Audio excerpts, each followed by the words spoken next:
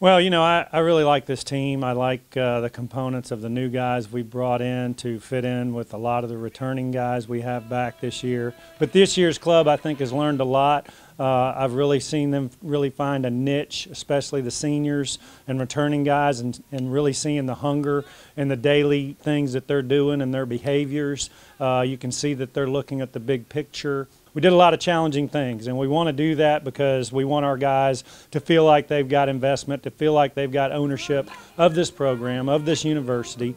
A lot of programs do the same thing, but you got to find ways and be creative to make sure you're building that culture and setting a standard so they can represent our university and our program well.